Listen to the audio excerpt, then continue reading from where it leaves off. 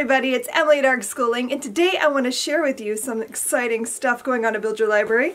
I'm going to do a family reading crate boxing / unboxing.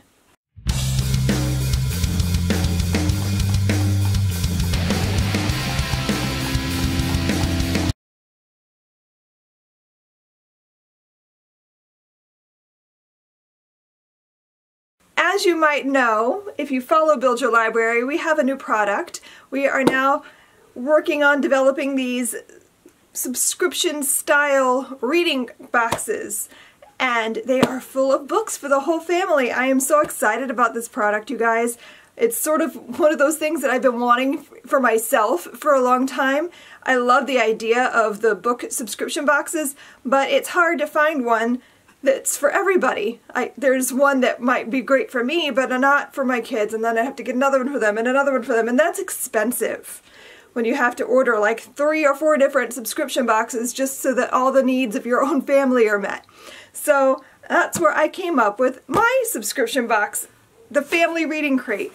In this, you can get a book for you, a book for your children, a book for your teenager, so there's something in here for everybody. Every box includes a family read aloud, a book for mom, and then a couple other books, sometimes up to 5, that will be for your whole family. So I just want to show you what you get in a box. First, this is our box. Isn't it adorable? I really love how these came out. So inside the box, you'll get a little unit study. And the unit basically covers what books you're receiving, and it has discussion questions to help you get the most out of each book. And I also include a review of the book for the parent. And there's a link in here that will take you to our website, and it will give you more things that you can do. There's hyperlinked book lists, there's websites you can explore to learn more about the theme, there's movies that you can watch, a bunch of different movies I've recommended. There's an activity packet with printables that you can print out. So there's lots of stuff here. So it's kind of like getting a unit study in a box. So I didn't mention before, but each box every month will have a theme.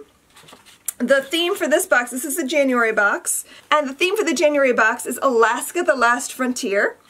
So you'll get a little sticker that says Alaska, as well as a little Alaskan postcard. These are really cute. It's vintage. I don't know if you can see that. I'm going to try to zoom in. There you go. It's just a cute little, I saw this and I was like, oh, those are adorable and I really want them in my box. I love vintage maps. And then the final non-book item in this box is just a little flag for Alaska. I don't know about your children, but my kids love stuff like this. They love collecting little odd bits. And while I don't generally want to include random nonsense, I want to include things that are either useful or educational or that you're going to get something out of. Flags are fun. My kids enjoy things like this, just as decorations in their room, or, you know, just to have something to learn more about what they're studying. And now for the most important part, because really this is all about the books. So I include a family read aloud in every box, and the family read aloud in the January box is Sweet Home Alaska by Carol Estby-Dagg. I thought this book was wonderful. This is a pioneer story about a little girl named Terpsichore and her family, and they live in at the beginning of the book, they live in Wisconsin, I believe, in the 1930s. And this is in the midst of the Great Depression. And her family has lost, her father has lost his job. They don't know what they're going to do. They really need to move. And they find out that there's a program that the president has set up where people will be given $3,000 and a plot of land if they will be willing to go to Alaska and start a community there. So they up and go to Alaska, and this book it's wonderful. Terpsichore is such a great character. I love her spirit. She's just awesome. I love that she's inspired so much by Laura Ingalls Wilder. Her favorite books are The Little House in the Big Woods and Farmer Boys, so she's always like thinking like, what would Laura Ingalls Wilder do whenever she's in a situation? I love the resourcefulness these kids in this book, they work hard to get the things they want. One of the projects that she's working on in this book is setting up a library in their new community, and she loves books and reading, so that's her goal, is to have a library. And so she works really hard to raise money for that, and it's awesome. I thought this book was fantastic, and I hope you guys enjoy it too. I've also included Ice Whale by Jean Craighead George. This is my book that I've included for older readers, but this could also work as a read aloud if you, the parent, don't find it aggravating to read aloud. This book is wonderful. But I will say one of the things that makes it really cool and interesting also makes it frustrating to read aloud. And that's the fact that Jean Craighead George has given the whales their own form of speech. Let me find it for you so I can show you what I'm talking about. So you can see in the whale chapters, I don't know if you guys can see, that each whale has their name written out in whale speech patterns, which, like I said, I found that to be really interesting and a really cool choice, because whales do talk to each other, and that is exactly, the sound waves is what it would look like. So I found that to be really fascinating. I also love this book because two reasons. One, this is Jean Craighead George's final book. I didn't know that when I picked it up. And I love her books. She is one of my favorite children's authors. Her books are just really well done. They're always really inspiring as far as like wanting to get out in nature and learn more. And this book was her last book, and she died before it was completed, and her children finished it. And I think that's wonderful. It was a great legacy for them to complete this for their mother. And it's all about Bowhead Whale, who you like go through his entire lifespan. So whales, if you don't know, can live up to 200 years. And so the beginning of the story takes place 200 years ago, and you're kind of following this whale from birth through adulthood.